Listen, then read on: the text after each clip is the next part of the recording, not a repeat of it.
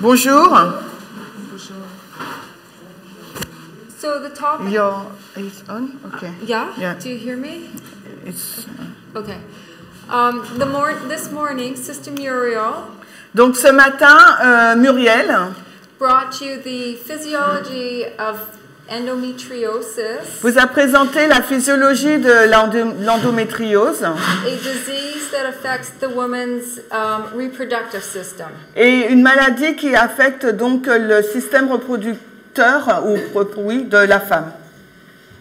She has shown you in her class the components of the reproductive system. Elle nous a montré dans sa classe donc les composants du système de reproduction. So it's my understanding that you're well familiar with this part. Donc je comprends que vous êtes mieux familiarisé avec cette partie-là. What I'm going to do this morning Ce que je vais faire ce matin, is go over the medical part of things. c'est de regarder la partie médicale. It may overlap some of Sister Muriel's material. Et peut-être que ça va chevaucher une partie du matériel qu'a présenté Muriel. And in the second portion of the class this morning, Et la deuxième partie donc de la classe de ce matin, we want to look at the natural remedies nous allons regarder aux remèdes naturels that brings relief to this disease. qui amènent donc un soulagement à la maladie. Now it is stated that there is no cure Donc il est vrai qu'il est dit qu'il n'y a pas de solution, for endometriosis, de remède pour l'endométriose, but there's enough study out there. mais il y a là une étude We're using natural botanicals or plants and herbs donc une étude qui va utiliser des plantes, la botanique, to bring a lot of relief to big symptoms. pour amener beaucoup plus de soulagement aux gros symptômes. Le timing, please. Okay, so endometriosis is a condition where the tissue that is typically found on the inside of the uterus Alors, l'endométriose, c'est donc une condition dans laquelle la présence d'un tissu est généralement situé à l'intérieur de l'utérus it grows on the outside of it. et il se développe à l'extérieur de celui-ci. The tissue that lines the uterus is called the endometrium. Et le tissu là qui tapisse l'utérus s'appelle l'andromètre. So here's the reproductive system. Alors, voici le système de reproduction. This is a nice drawing. This red line is the endometrium. Donc, c'est un beau dessin. Donc, cette ligne rouge là, c'est l'endométrium, l'endomètre. Okay, I'm sorry, it's in English. No, yeah. But endometriosis happens on the outside of the uterus. Mais l'endométriose, ça se passe à l'extérieur de l'utérus. As a matter of fact, it's not just subjugated only to the uterus. Et ce n'est pas localisé uniquement à l'intérieur de l'utérus. Some women have experienced endometriosis in various parts of their bodies. Et certaines femmes ont eu l'endométriose dans différentes parties de leur corps. On the heart, au cœur, the stomach, l'estomac, intestines, les intestins and some other areas as well. Et d'autres endroits également. So in the United States, the condition affects 1 in 10 women during their reproductive years. Et donc aux États-Unis, une femme sur 10 sont affectées dans leurs années de reproduction. Endometriosis is often a painful disorder that takes primarily in the pelvic area. Et l'endométriose, c'est une maladie qui génère un trouble douloureux principalement dans la région pelvienne. It's rare for this issue to spread further than the fallopian tubes. Et il est rare que ce tissu se propage plus loin que les trompes de Fallope. Ovaries and tissue lining in the area of the pelvis. Les ovaires et les tissus qui tapissent la région la région pelvienne. But it's not impossible because it has been shown to be in other areas. Mais c'est pas impossible parce que cela a été montré que ça peut se trouver dans d'autres zones. The symptoms of this condition tend to be worse around the menstruation periods. Alors donc le symptôme de cette condition peut s'aggraver durant la période des règles.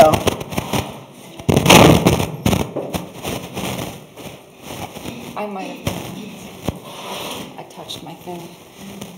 Sorry.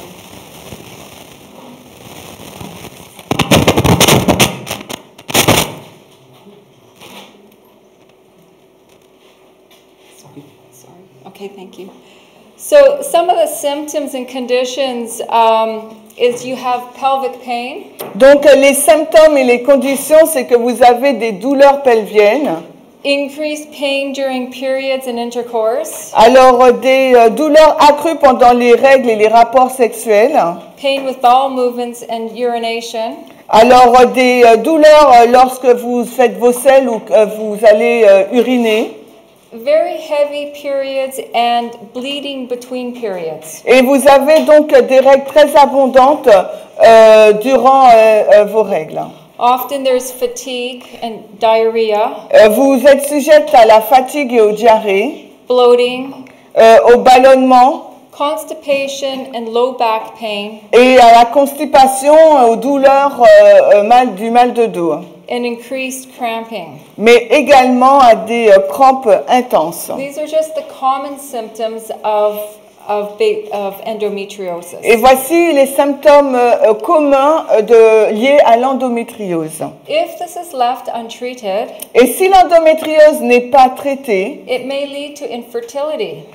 ça peut donc entraîner l'infertilité. There's an increase to the risk of ovarian cancers. Il y a aussi un risque du cancer de l'ovaire In people with a history of endometriosis. avec des personnes qui ont donc un passé d'endométriose. However, the risk remains low over a lifetime and it doesn't necessarily rush to radical treatment. Donc le risque, il est quand même minimum et on n'aboutit pas à des traitements vraiment radicaux. So currently there's no cure. Donc apparemment, il n'y a pas de remède. But it can be managed through intensive care, Mais ça peut être géré par des soins vraiment intensifs, through pain management. la gestion de la douleur. And also taking into consideration lifestyle changes Et il faudrait prendre en considération donc le changement d'un style de vie and following a good nutritional plan. et suivre évidemment donc un bon plan nutritionnel. Now they do say exercise helps, Bon, ils disent que l'exercice aide, but my understanding when I read some case studies, mais ma compréhension lorsque j'ai lu certaines études clés, you may not have the drive to do the exercise when you're in so much pain. et vous n'aurez peut-être pas l'énergie de faire l'exercice quand vous souffrez autant. So if you know anyone who suffers with endometriosis, Alors si vous connaissez quelqu'un qui souffre d'endométriose and you recommend these simple plans, et que vous lui donnez ce plan simple, you may have to be a little bit more creative when it comes to the physical movement of healing. et il vous faudra être un peu plus créatif lorsque on arrive à la partie des mouvements physiques. So how the diet may help. Alors de quelle façon l'alimentation pourrait aider? There are foods that negatively affect endometriosis. Il y a des aliments qui vont affecter d'un point de vue négatif l'endométriose. And there's certain lifestyle choices that can influence. Et aussi, un style de vie peut aussi l'influencer. By influencing the progression of endometriosis and increase your risk of developing it. Et donc, un certain type de vie peut augmenter votre risque d'avoir l'endométriose et de la développer. And these choices can also have an effect on how painful or well managed the disorder is. Et cela peut avoir un effet sur la douleur, mais aussi la gestion de l'endométriose. There's always room for further research. Il y a toujours une place pour faire des recherches plus approfondies. And, okay, so going into the diet to help with eliminating the pains of endometriosis. Alors, si on regarde l'alimentation pour réduire la douleur liée à l'endométriose, Taking into consideration alors ce qu'il faut prendre en considération, a diet high in trans fat, donc une alimentation riche en graisses trans, yes, high in trans yes, c'est ça, hein? Research has found higher rates of endometriosis diagnosis among women. Okay. Donc, en fin de compte, la recherche a développé que des taux plus élevés de diagnostic d'endométriose chez les femmes qui consomment plus de graisses trans. For women who Pardon? Acides gras trans. For women who consume more fat, trans fat. Donc les personnes les femmes du moins qui consomment plus de graisses transformées, Predominantly found in fried foods. Qui se trouvent de façon prédominante donc dans les nourritures frites. And fast food. Et les fast-food. Okay, so red meat consumption. Il y a aussi la consommation de la viande rouge. Some research has shown that an increase of risk in this disease. Il y a certaines recherches qui ont montré un risque accru de cette maladie. Increases with a high risk when they eat red meat. Et cette maladie donc peut être accrue pour celles qui consomment la viande rouge. But here's one that we're all Une familiar consommation élevée. Et ensuite, pardon. Okay, here's one that we're all familiar with. Et c'est là un autre point avec lequel nous sommes tous très familiers. Gluten. Le gluten. What's gluten? Mais c'est quoi le gluten? Where do you find gluten? Où trouvez-vous le gluten? The wheat. Yeah, not just wheat. C'est pas simplement dans le blé. It's in Les céréales. Yeah, right. There's a number of wheat products that have gluten in it. Il y a un nombre de produits à base de blé dans lequel il se trouve du gluten. So there's been a study done. Il y a une étude qui a été réalisée on 207 women sur 207 femmes that have endometriosis. Qui étaient atteintes d'endométriose. And the study has shown that 75% of these women Et l'étude a montré que 75% de ces femmes had a decrease in pain after eliminating gluten from their diet. Avaient eu une diminution de leur douleur après avoir éliminé le gluten de leur régime alimentaire. That's a high percentage. That's good news. Et ça, c'est un pourcentage élevé. C'est une bonne nouvelle. If you remember last year, we talked about this. Et si vous vous souvenez, l'an dernier, nous avons abordé ce point. So the gluten affects the body in many ways. Donc le gluten affecte le corps de plusieurs façons différentes. Affects the mind. Il affecte donc l'intellect, and your joints, nos articulations. Arthritis, we talked about this last year. L'arthrose, nous en avons discuté l'an dernier. And now we're seeing that it can affect women who have endometriosis. Et là, nous voyons que le gluten peut également affecter les femmes qui souffrent d'endométriose. Okay, so foods that can influence hormone regulation. Alors, les aliments qui peuvent influencer la régulation des hormones, especially estrogen balance, et particulièrement l'équilibre au niveau des oestrogènes, can negatively affect those with endometriosis. Peuvent aussi affecter d'un point négatif celles qui sont atteintes d'endométriose. Also avoid or limit foods that may promote inflammation. Et aussi, donc, il faut éviter de la nourriture, comment? Avoid limit foods that may promote inflammation. What is limit food? Limiter la nourriture. Alors, il faut éviter ou limiter les aliments qui peuvent promouvoir l'inflammation dans le corps. So limiting the food that promotes to have inflammation in your body. Donc, il faut donc limiter la consommation d'aliments qui provoquera une inflammation dans le corps.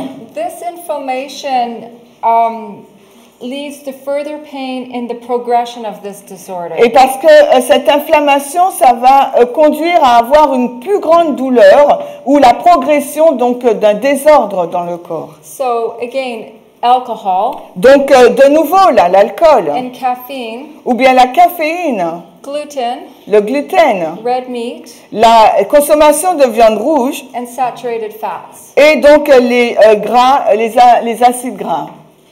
I know. Saturés. On est gras, les acides gras saturés et transformés, on a dit, c'est ça? Which most of us have no problem with, but it's the gluten that we should consider.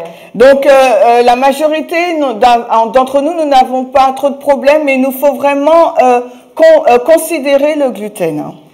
Foods that may positively affect endometriosis. Alors, les aliments qui peuvent influer positivement sur l'endométriose. To fight inflammation. Alors, pour combattre l'inflammation And pain caused by endometriosis. et la douleur causée par l'endométriose, It's best to consume a nutrient-dense, well-balanced diet. alors il est conseillé donc d'adopter un régime équilibré, Primarily plant-based. alors principalement à base de végétaux, And full of vitamins and minerals. et rempli donc de vitamines et de minéraux. So we're going to add these foods to our diet. Donc il nous faut ajouter ces aliments à notre régime alimentaire. And I'm sure all of us here are practicing that diet. Et je suis sûre que déjà tous ici nous pratiquons ce type d'alimentation. But you want to consider the fibrous foods. Mais il nous faut donc considérer donc les fibres, Such as fruits and vegetables. tels que les fruits et les légumes. Legumes and whole grains. Donc les légumineuses, merci. Les légumineuses et les aliments complets. Those are the fibrous foods. Tout cela constitue les aliments à base de fibres. How about iron-rich foods? Et aussi, qu'en est-il des aliments riches en fer? Can you give me a list of what iron-rich foods are? Est-ce que vous pouvez me lister des aliments qui sont riches en fer? Lentilles, spinach, apricote,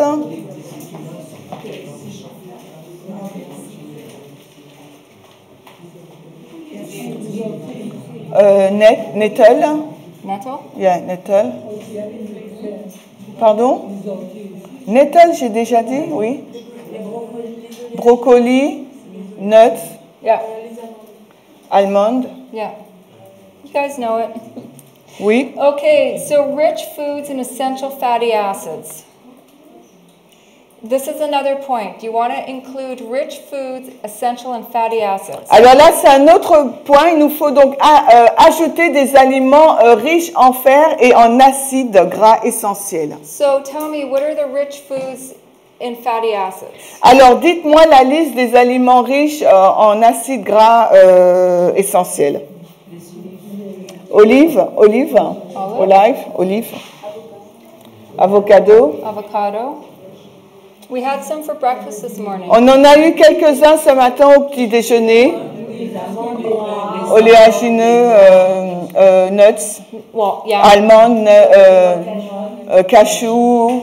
Yeah. So, and what it says here, the same thing: walnuts, chia seeds, and flax seeds. Alors ici, nous ont dit le chia, les graines de lin, les noix. It also adds oranges, berries, spinach, and beets. Mais on ajoute aussi les oranges, les baies et les épinards et les betteraves. But you have to make sure that you pay attention to your body. Mais il vous faut prêter attention ou être assuré que vous prêtez attention à votre corps. How your body reacts to the foods you're eating. De quelle façon votre corps réagit-il par rapport à la consommation de nourriture? If you keep a journal of what you're eating, et si vous le gardez d'une façon générale sur ce que vous mangez, and you pay attention to how you're feeling, et vous regardez ce que vous mangez, vous prêtez attention à votre réaction, comment vous vous sentez.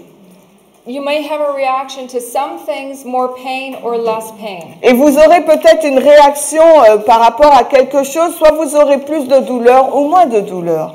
It's very, very important to keep a log or a diary of this diet. Et il est très important de garder un planning ou un agenda de l'alimentation que vous avez eue. Okay, so in addition to eating a healthy diet, En plus de manger, donc de consommer, d'avoir un régime alimentaire sain, on va dire, supplements may be very beneficial. donc les suppléments peuvent être aussi avantageux. I remember last year somebody asked me, why supplements? Et je me rappelle l'an dernier, quelqu'un m'a demandé, mais pourquoi les suppléments alimentaires? Because we learned that when the body is run down, Parce qu'on a appris que lorsque le corps est fatigué, and we don't have the ability to heal ourselves naturally by what we're consuming alone, et nous n'avons pas la possibilité de nous guérir nous-mêmes par ce que nous mangeons, taking extra supplements will give that body the boost it needs. alors en prenant donc des compléments alimentaires, cela peut donner l'énergie nécessaire dont le corps a besoin. It's very beneficial. Et c'est très avantageux. A study that involved 59 women with endometriosis Alors, une autre étude qui a englobé 59 femmes atteintes d'endométriose had participated by taking large international units, IU, elles ont participé en prenant une grande quantité de IU, c'est quoi? IU, C'est quoi? Unité internationale de quoi?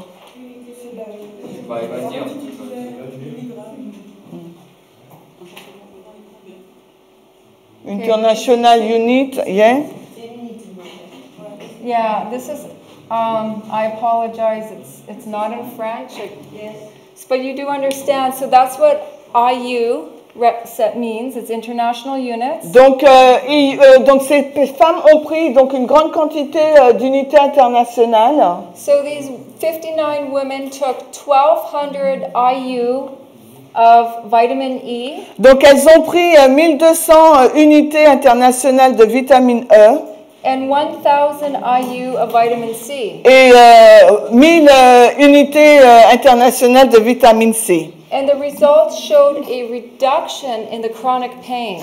Et cela a montré une réduction de la douleur chronique. And there was a reduction in the pelvic pain. Mais également une réduction de la douleur pelvienne. But there was also... How long? That takes that? How long they take Yeah. it?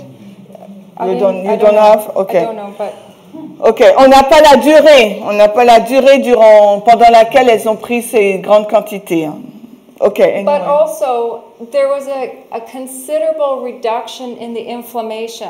Mais il y a eu donc une réduction considérable de la peine, de la douleur. So by taking these supplements of vitamin E and vitamin C, Donc en prenant ces suppléments de vitamine E et C, it showed a reduction of chronic pain, cela a généré une réduction de la douleur chronique, pelvic pain, de la douleur pelvienne, and it reduced the inflammation. mais ça a également réduit l'inflammation. That's very, very significant. Et cela est très significatif.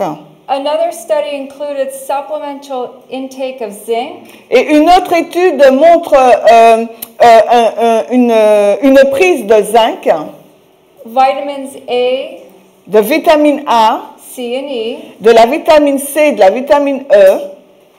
Women with endometriosis who took these supplements Et les femmes qui souffraient d'endométriose et qui ont pris ces compléments alimentaires, had a decrease of the peripheral et elles ont eu une réduction de oxidative stress markers. périphérale It's what causes du the stress. C'est ce qui provoque le stress. So Le stress oxydatif, merci. Yeah, so by taking these supplements, it reduces the stress as Donc, well. en prenant donc ces compléments alimentaires de vitamines A, C et E et de zinc, leur stress oxydatif a été réduit. Do you remember last night going over the 8 laws of health? Vous vous souvenez, hier soir, nous avons passé en revue les 8 lois de la santé. Do you remember at the end of the discussion, we talked about how stress causes all these diseases? Et rappelez-vous, à la fin de la discussion, nous avons parlé du stress et tout ce que génère le stress. I should have added endometriosis, part of that. Et j'aurais pu ajouter l'endométriose dans cette liste de pathologies. So, moving on to curcumin. Et maintenant, il y a la curcumine. You know where that comes from? Curcuma? Ok, on dit? Are they saying turmeric? No, no, it's curcumine because I thought it was turmeric. It is turmeric. Yeah.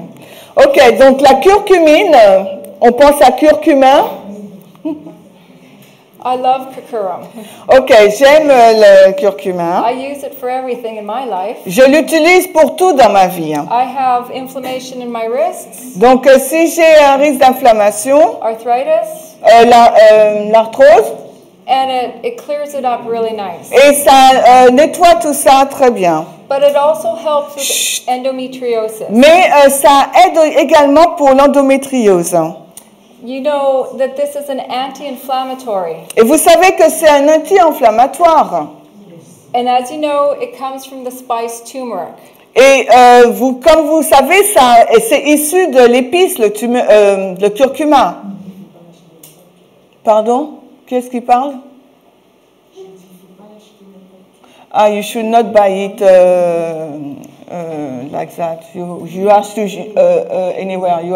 Should be sure where you buy it. You need to buy a higher strain of the actual curcumin. It's actually derived. It is the main ingredient that gives turmeric its properties of anti-inflammatory. Do you understand? No, you don't understand. Okay. It is the main ingredient in turmeric. Donc c'est l'ingrédient principal du curcuma. In a concentrated form. Dans une forme concentrée. And you buy it in a capsule or a pill. Et donc vous allez l'acheter dans une gélule ou dans une pilule comprimée.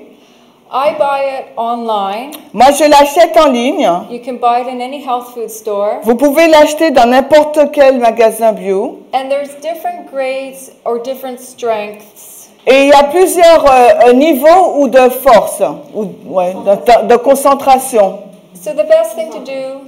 Pardon? De pourcentage, on va dire. Is just ask a professional in a health food store what might work for you. You might try several kinds. Et à vous de demander à un professionnel ce qui fonctionnera pour vous. Okay, but the curcumin in particular.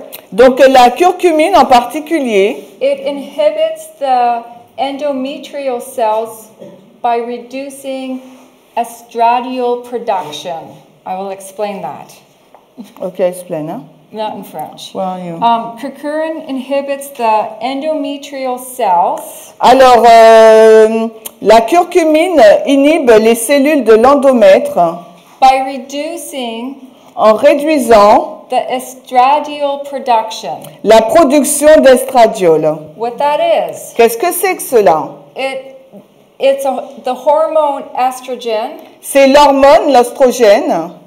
You want to lower that when you have endometriosis. Il vous faut réduire son taux lorsque vous avez donc l'endométriose. This hormone, estradiol production. Donc la production de cette hormone qui s'appelle estradiol. It develops in the.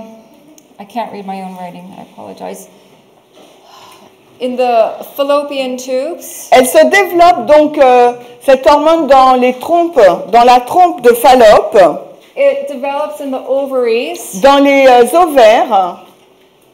It also for men it develops in the testicles. Pour les hommes, ça se développe aussi dans les testicules. It also develops in the adrenal glands. Dans les glandes Adrenal glands.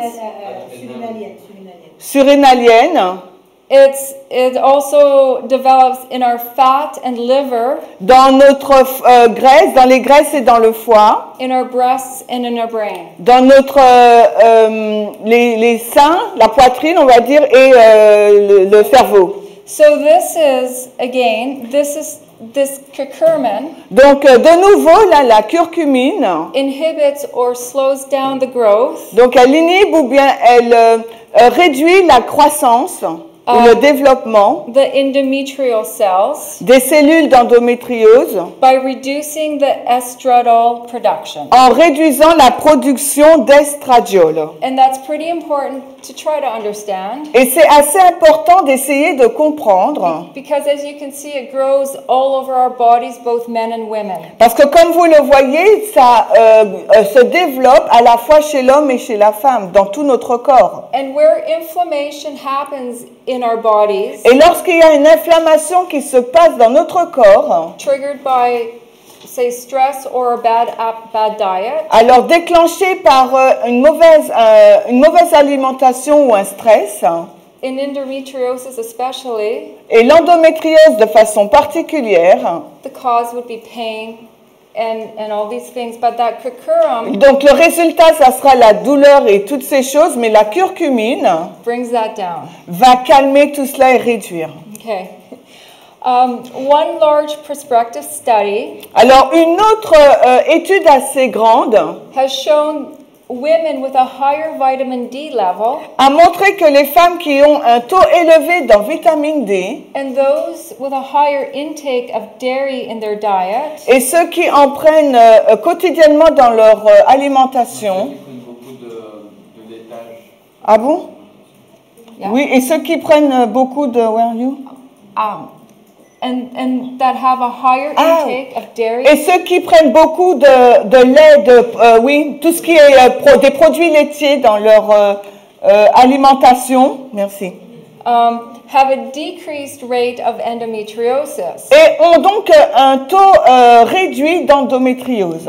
But I'm not promoting dairy here. Mais ici, moi, je ne fais pas la promotion de produits laitiers. In addition to vitamin D, En addition de la vitamine D, calcium and magnesium from foods le calcium et le magnésium d'aliments, des aliments, or supplements may be beneficial. ou des compléments alimentaires pourraient être avantageux. So you don't need the dairy, Donc, vous n'avez pas besoin des produits laitiers, but you do need the calcium supplements. mais vous avez besoin des compléments du calcium. Okay, so we're all hopefully vegan. Donc, j'espère que nous sommes tous des végétaliens.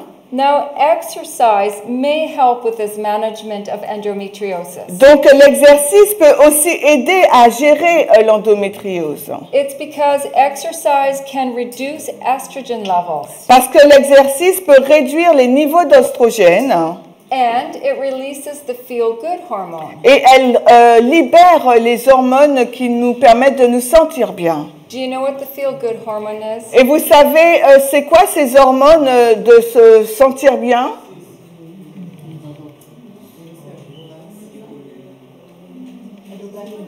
La dopamine?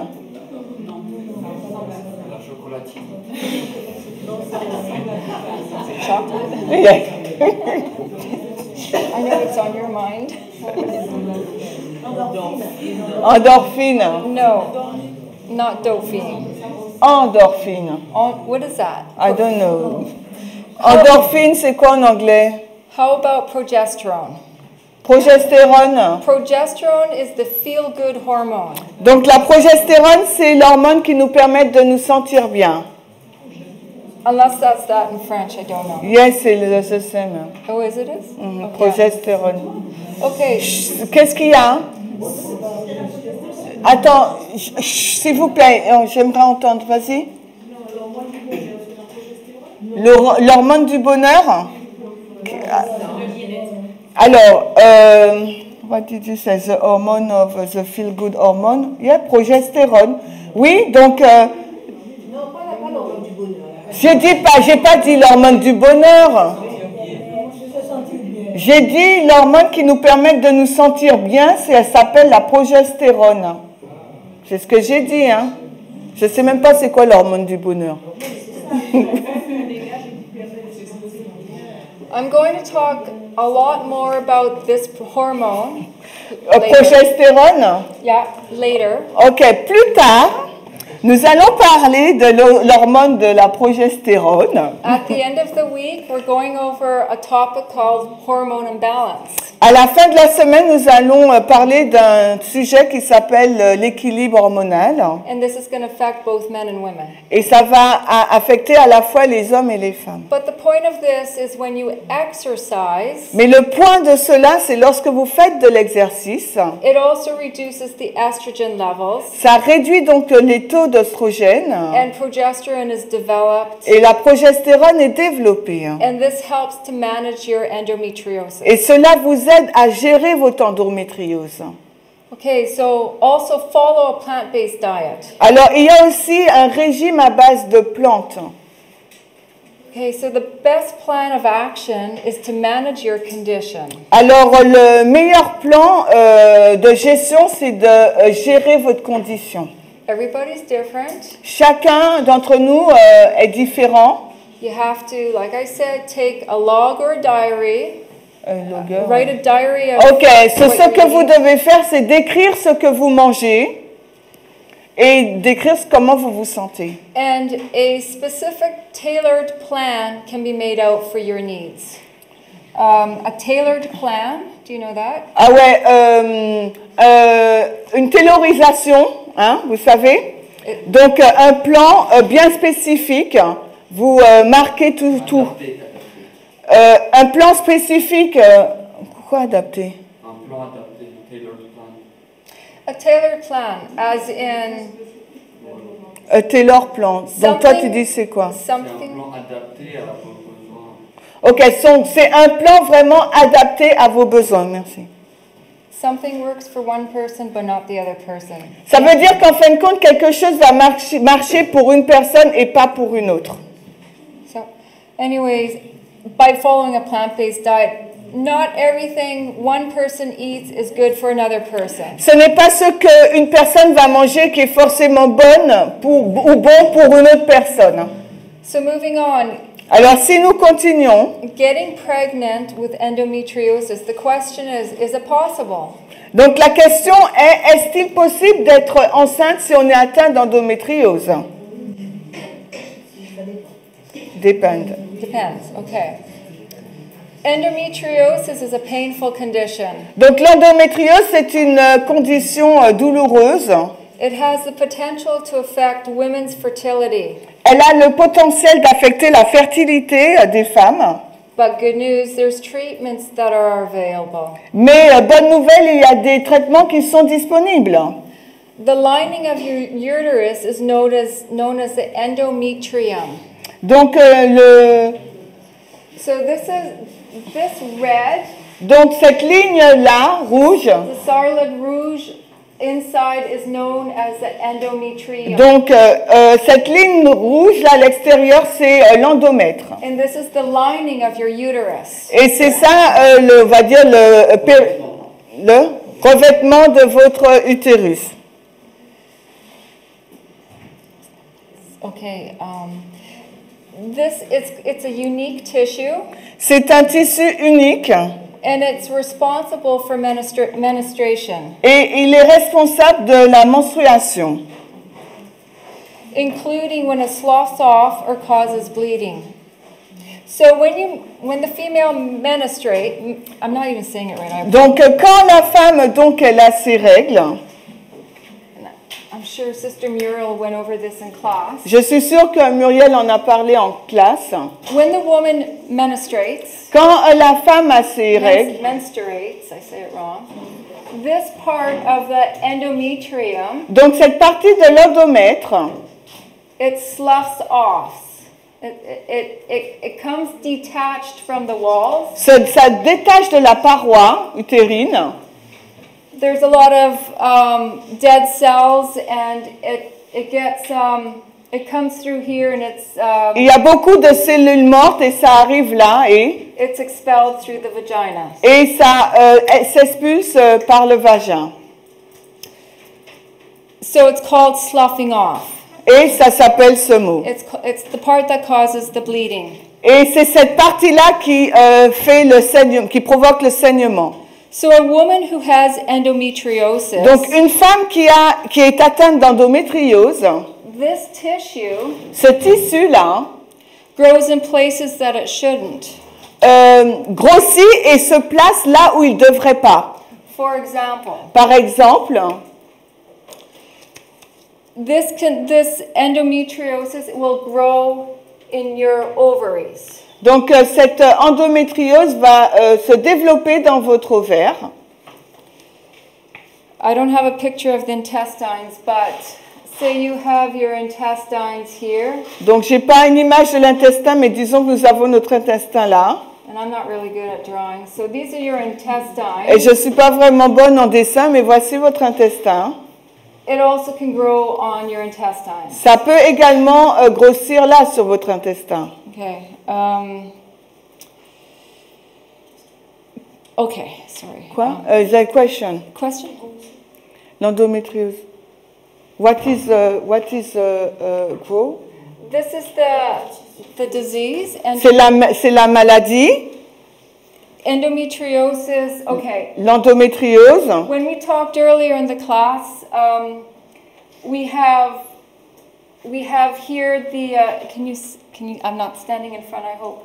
This is the reproductive system of the woman. Voici le système de reproduction de la femme. We have the perimetrium, which is the outside wall. Nous avons là la paroi externe de l'utérus. Nous avons donc la paroi externe de l'utérus qui s'appelle en anglais ce mot-là. We have the myometrium, which is on the inside wall. Et nous avons ce mot-là qui est dans la paroi interne. And we have the endometrium, which is this large red border on the inside. Et là, nous avons l'endomètre, c'est cette grande frontière-là à l'extérieur. When a woman gets her menstrual cycle, Et quand la femme elle a son cycle menstruel, on the inside of the uterus, à l'intérieur de l'utérus, donc, this is the uterus on the et inside, voici l'utérus à l'intérieur, là, de l'intérieur. this sloughs off the inside wall of your endometrium. It's your period. It's the blood after the cycle of the egg. If it doesn't fertilize, you know, when the egg is released and from the fallopian tubes, if it doesn't get fertilized. Donc, en fin de compte, s'il n'y a pas eu de fécondation, vous avez vos règles At the end of the month, à la fin du or mois. the 28-day cycle, Le cycle de 28 jours, the tissue, the lining of that tissue, the cells, donc tous ces tissus, toutes ces cellules, that waste material comes off and it flows out. donc tout ce matériel, là, ce déchet, ben, il s'écoule, il part. Known as your period or Et nous appelons ça donc les règles ou bien les menstrual cycle. le cycle menstruel. But Mais when a woman has endometriosis, lorsqu'une femme est atteinte d'endométriose, this is the disease part of it. et voici la partie la malade. This tissue grows on places outside of this reproductive system. Les tissus là, ils se développent à l'extérieur aussi de ce système de reproduction. So endometriosis will grow on the ovaries. Donc l'endométriose va grossir dans les ovaires par exemple, It will grow on the intestines. sur l'intestin. I don't know if you can see my intestines, it looks horrible. Mon intestin là, il est terrible. It can grow tissue that lines your pelvis. Et ça peut être aussi dans votre zone pelvienne. I don't know how to draw a pelvis, but do you know what a pelvis is? Ok. Mhm.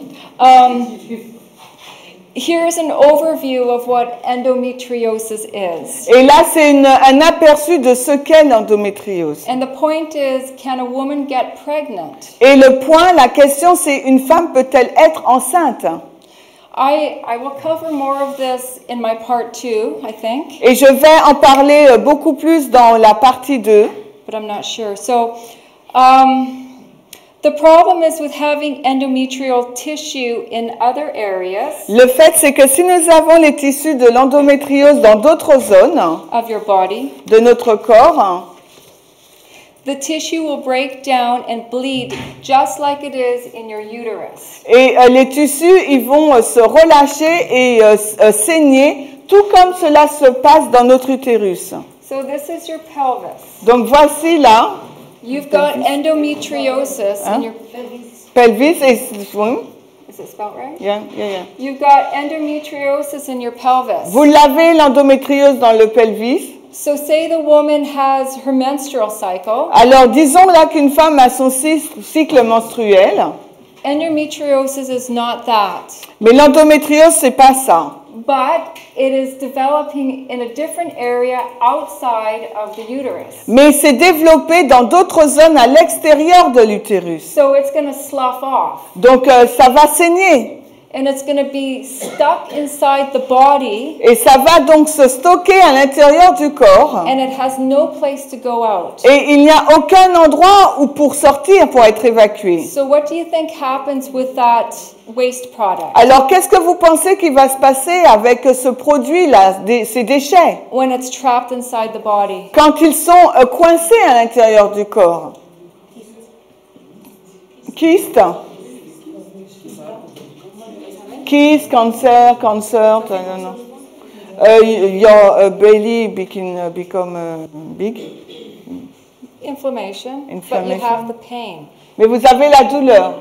What you develop is that chronic onset of mega pain come from endometriosis. Et vous avez là, vous êtes sujette à des douleurs chroniques très fortes. When you have endometriosis on the intestine Et lorsque vous avez l'endométriose dans l'intestin and it sloughs off, et que ça sort, okay, where does it go? où ce déchet va-t-il? Comment on dit en English? What happens when it stays in the body? Qu'est-ce qui se passe quand ça reste dans le corps? Inflammation. Pelvic pain.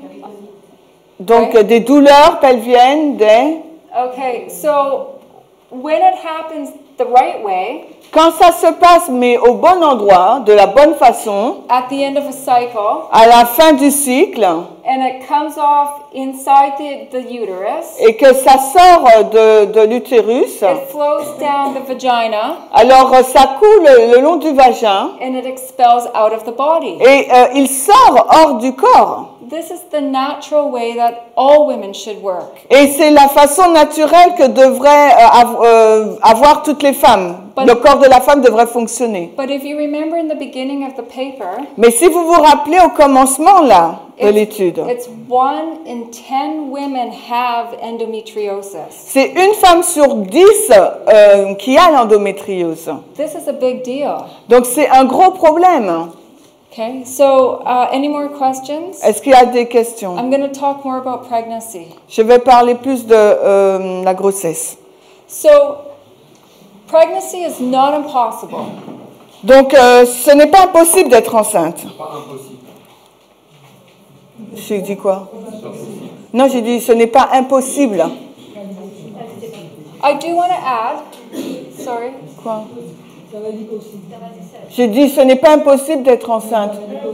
Ah bon? Bon. Excusez-moi, j'ai cru dire impossible. Excusez-moi, peut-être c'est possible qui est sorti. Mais dans ma tête, c'est impossible que j'ai dit. Ok. I forgot to add something. Alors, j'ai oublié de dire quelque chose. Okay, so when you have endometriosis Quand vous avez l'endométriose, outside of the body, À l'extérieur du corps, You have it on the pelvis. vous l'avez là dans le pelvis, You have it in your intestines. dans l'intestin. You can also get it in your heart. Vous pouvez aussi l'avoir dans le cœur. It can grow in your lungs. Il peut grossir dans vos poumons. So it can grow on the other organs inside your body. Ça peut grossir dans d'autres organes de votre corps. When it sloughs off, Et quand il s'écoule ou se brise pour s'écouler, this blood that's coming off of the other organs in the body, et ce sang-là qui s'écoule d'autres organes du corps, this blood doesn't have anywhere to go. et ce sang n'a aucune voie de sortir. And over time, Et parfois, the blood and tissue develops into cysts and scar tissue donc le sang se développe dans des kystes et and adhesions. des Adhesions. adhésions, je sais pas c'est quoi. Et des adhérences. Merci. So scar tissue that causes the organs to bind together. C'est quoi le scar tissue? Scar tissue, tissue that gets scars on it. Donc des tissus qui ont des cicatrices, It, ça provoque le fait que les organes se lient ensemble. Je comprends pas. Moi. Donc les adhérences. Can you repeat in other words because I don't... okay, you ready? Donc Okay, so over time, parfois, blood and tissue develops into cysts. donc le sang et les tissus se développent en kystes. Cysts, you get a Ouais, cyst, kystes, ok. On a des kystes là. and you'll get scar tissue. Et nous avons donc des tissus cicatriciels. Okay, so these things grow inside on your organs, Donc ces choses-là, elles se développent à l'intérieur de vos organes. and the scar tissue causes the organs to bind together. Et les tissus cicatriciels font que les organes se lient ensemble. Do you know what that means? Est-ce que vous savez ce que cela signifie? Does anyone else know what that means? Est-ce que quelqu'un d'autre sait ce que cela signifie? I want an answer. Do they know? Non, je don't know. Okay, so you don't understand? Donc ça veut dire que vous ne comprenez pas comme moi.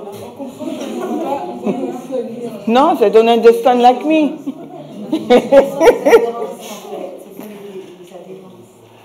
Oui, mais les adhérences. Ok, explain. We don't know.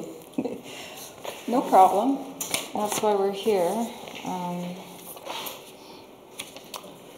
Okay. So endometriosis. Donc l'endométriose. Do you understand what this disease is? Est-ce que vous comprenez ce qu'est cette maladie? Yes. Tell me what it means. Alors dites-moi ce que ça veut dire.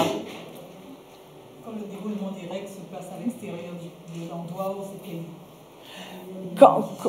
Quand le développe... Reprends, s'il te plaît. Non, parce que regarde, Manuela, je pensais qu'elle voulait répondre et c'est toi qui as répondu. C'est pour ça, donc... Quand le processus de l'endomètre se déroule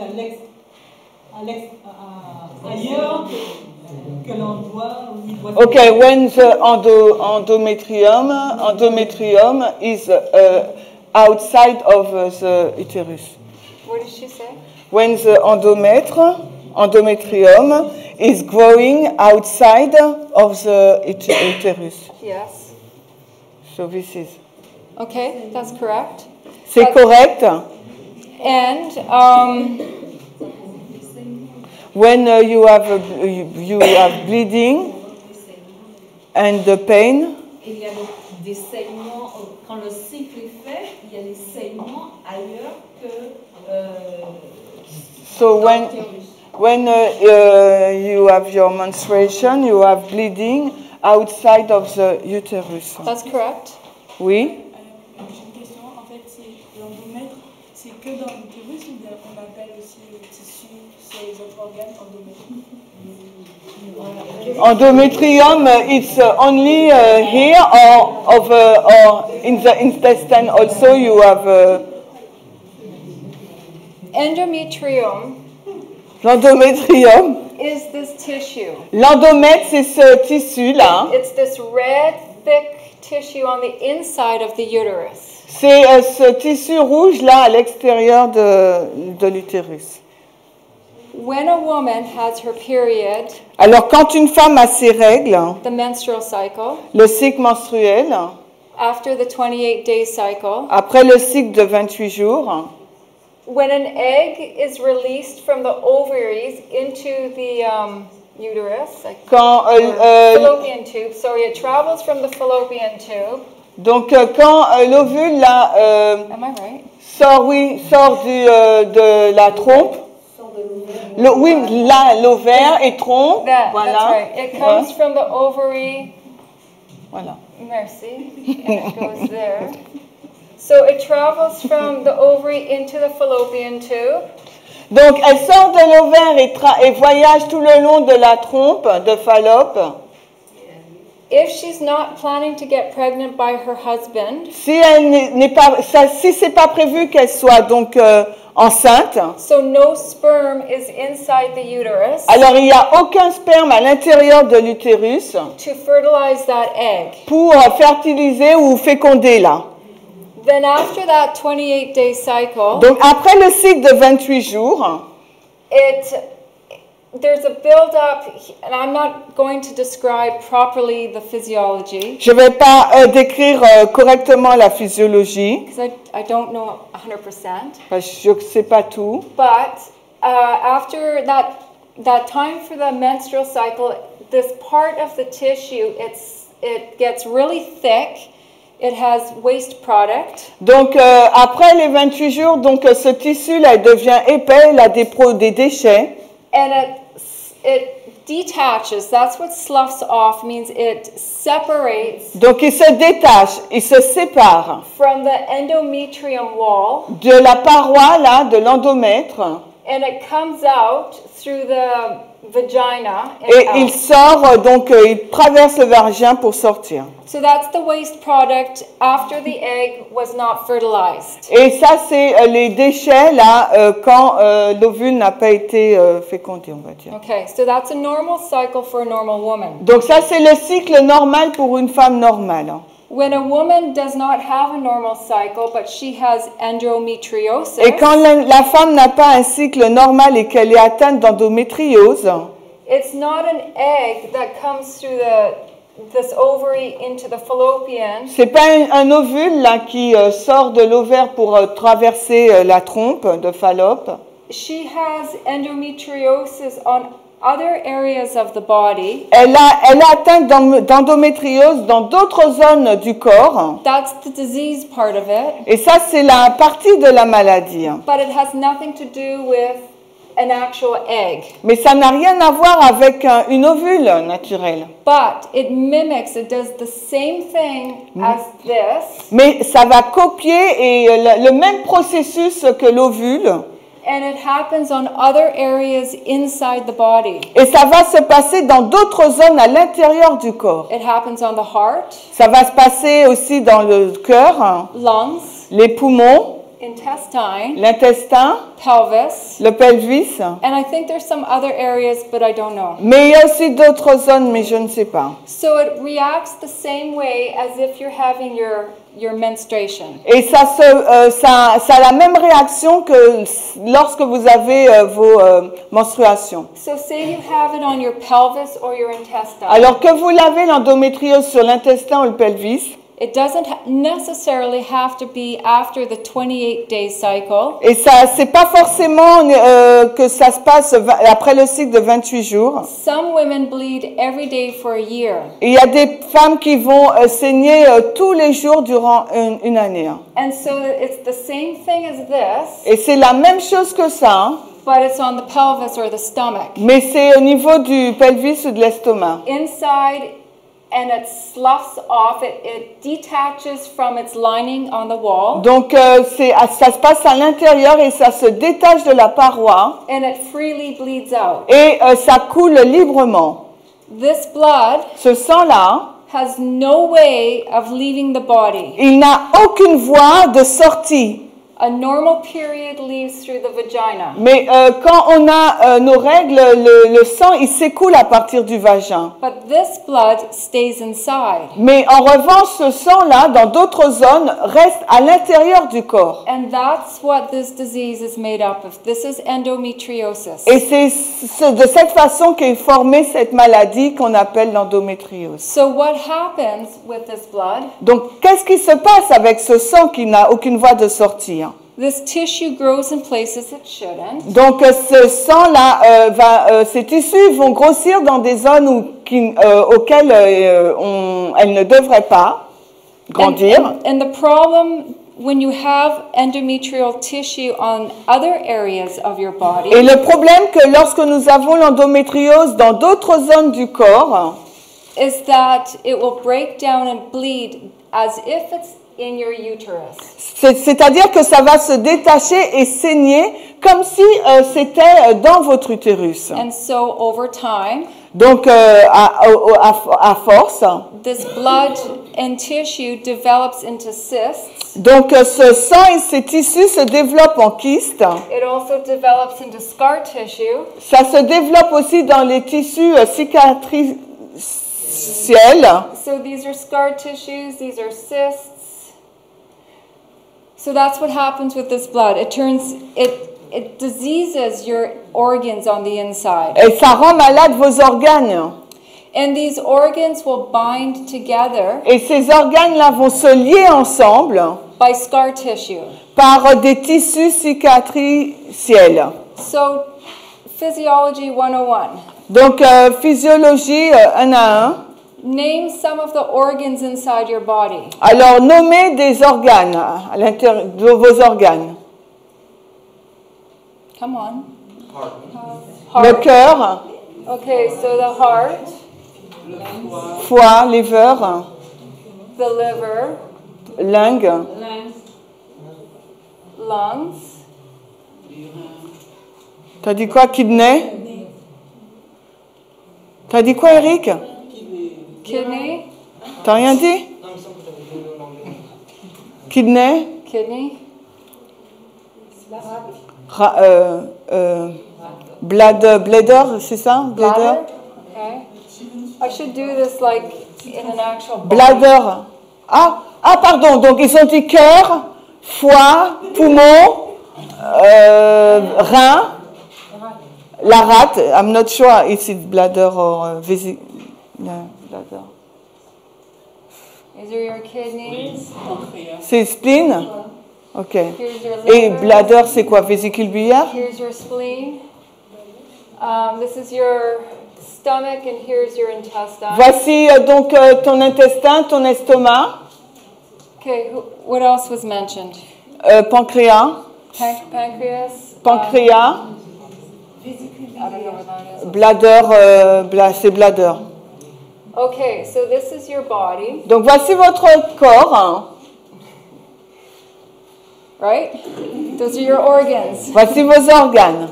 When you have endometriosis outside of the uterus, Et quand vous avez l'endométriose à l'extérieur, hein, en dehors de l'utérus, hein, and you get the disease in your pelvis or intestine, et que vous avez cette maladie dans votre pelvis ou votre intestin, you can get it in your heart. vous pouvez l'avoir dans votre cœur. Hein.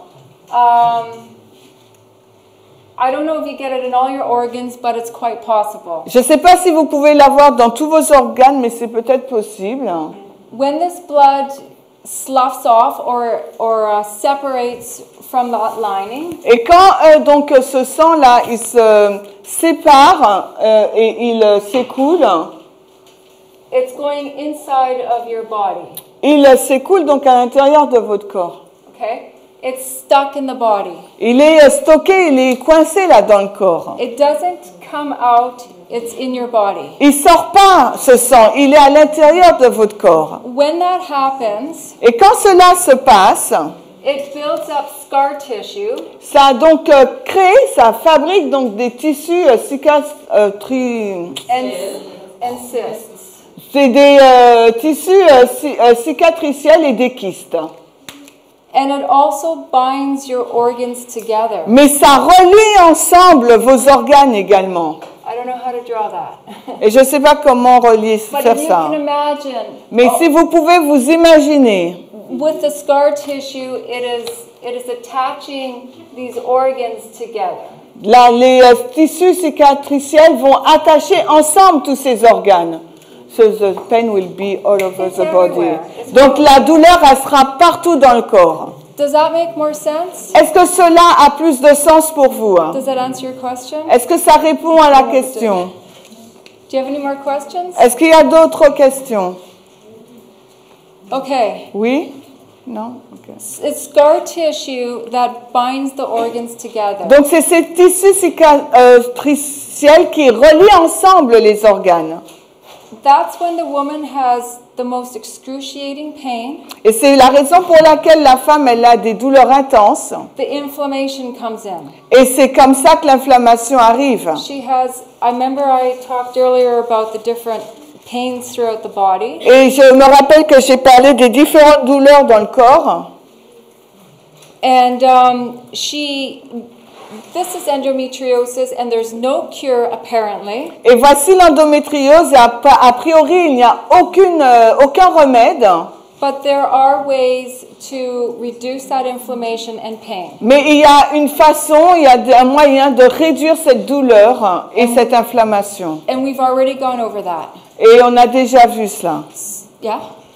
Quand tu dis qu'il n'y a pas de remède, When you say there is no cure, ça veut dire que la fin c'est la mort. The medical that world. means at the end it's the death. No. I have a lot more pages to go over. Non, on a encore beaucoup de choses à voir. There is life with endometriosis. Il y a de l'espoir ou de la vie avec l'endométriose. But this is just the physiology part of it. Mais voici juste la physiologie. But my time looks like it's up. Ouais, mais je suis arrivée à mon temps. Before I wrap this up, Avant, before I wrap it up, avant de rapide résumer, recap. well, I have another hour after this. Donc j'ai une autre heure après cela. I want to explain more of this topic after the break. Je vais après la pause expliquer plus en détail ce sujet. Does anyone have any questions? Est-ce que quelqu'un a des questions?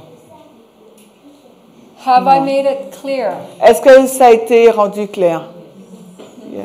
Je n'ai pas compris pourquoi est-ce que ça continue, ça pourrait saigner en dehors de la période des menstruations. So I don't understand why it can bleed outside of the menstruation period. Because that's what endometriosis is. Parce que c'est de cette façon qu'est l'endométriose. It's a disease. C'est une maladie.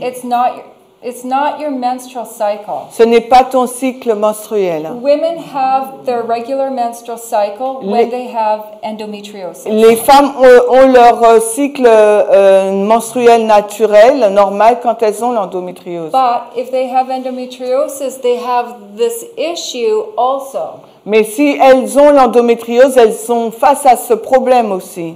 What I didn't get to cover yet because I'm only on page 4 Et ce que je n'ai pas encore discuté parce que je suis qu'à la page 4, is that the medical world has no idea why this happens. c'est que le monde médical n'a aucune idée de la raison pour laquelle cela se passe ainsi. They have 5 theories that I'm aware of. Ils ont 5 théories auxquelles je sais, que je connais. I don't know if I will talk about all 5 theories Je ne sais pas si on va parler des 5 théories, because I can't pronounce the words, parce que je ne peux pas prononcer le mot, so I can't explain it. et je ne peux pas l'expliquer. But the medical world says they do not understand how endometriosis happens. Mais le monde médical explique qu'ils ne savent pas comment ça se passe l'endométriose. As a matter of fact, En fait, the many women, 1 in 10, ces nombreuses femmes, une femme sur 10, are told by the doctors over and over, there's nothing wrong with you.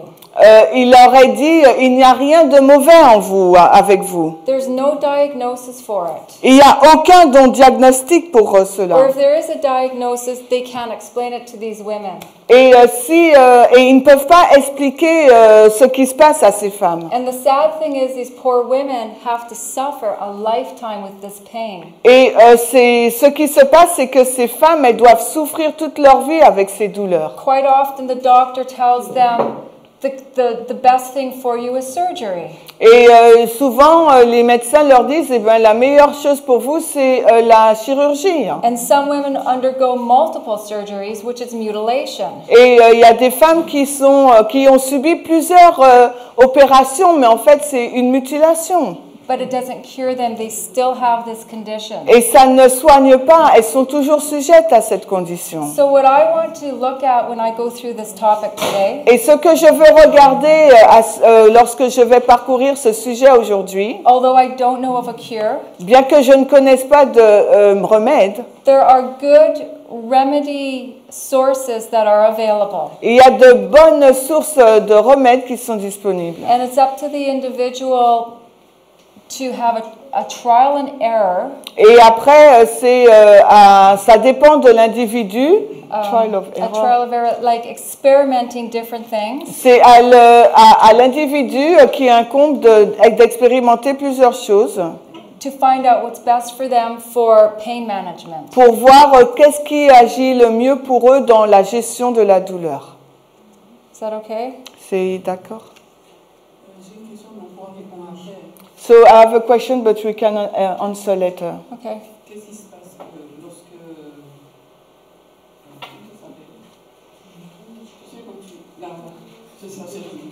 Quand on a un plein âge de la ménopause. What's happened when we reach the menopause age? But yeah, later, I will she answer said. later because that goes into it. Ok, on va répondre plus tard à cette question. Okay?